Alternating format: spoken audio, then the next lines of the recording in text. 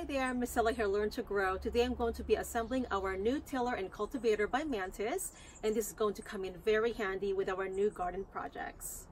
So once you open up the box, you want to keep it upright, and we're going to be removing the loose parts and the tine box. The tines are in this box here.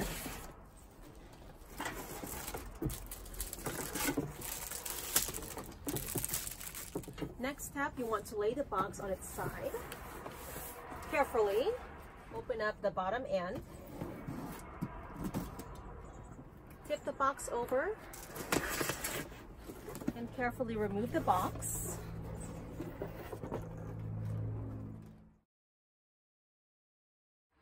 First, we're going to insert a 3-inch bolt through the handle clamp and insert that on the elbow of the first hole of the handle.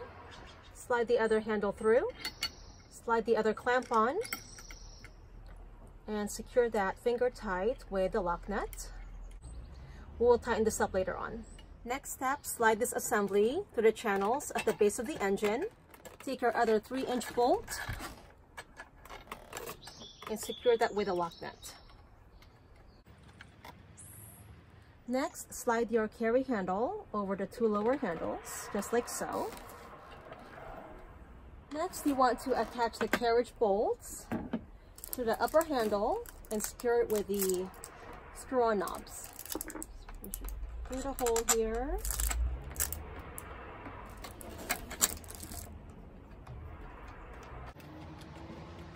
Same thing on the other side.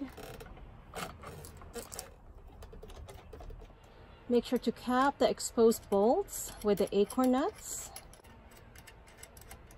Secure the cable with a throttle clip onto the lower part of the handle.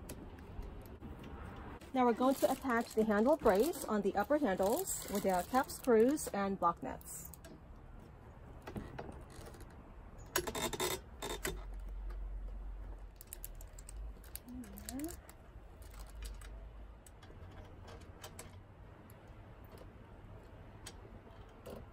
Make sure to tighten all the nuts and bolts.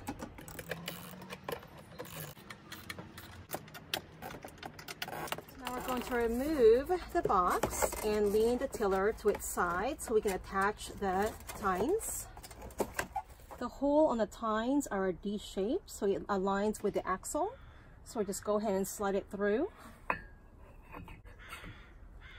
You want to secure it with a retaining pin to keep it in place. The tines are reversible, so for tilling, you'll want the blades to face away from the operator, so facing forward. So we'll go ahead and place the other tine. To cultivate, you want the blades to face toward the operator. It's going to be this way. So now the blades are reversed, which is pointing towards the operator. And cultivating just digs up the soil about a couple of inches, which is great for removing weeds and loosening up the top 2 inches of the soil. For tilling, you want the blades to face forward, so that way it'll dig deeper, about 8 to 12 inches deep. Okay, last part, we're going to put the kickstand. So first, you want to put the kickstand brace in the lower part of the handle. And you're going to fasten that with the brace bolt. I think I did okay. It took me about an hour and 15 minutes or so not too bad at all, and I cannot wait to use this in our garden. We have a few projects going on. This will come in handy. It'll be less labor intensive. So stay tuned. I'll be getting more into details about this tiller on our next video, and then we'll use it in the garden. I hope that you guys found this video helpful. Let me know if you have any questions or comment down below. And for more information about the Mantis tiller, check the links below. Thank you so much for joining me, and happy gardening.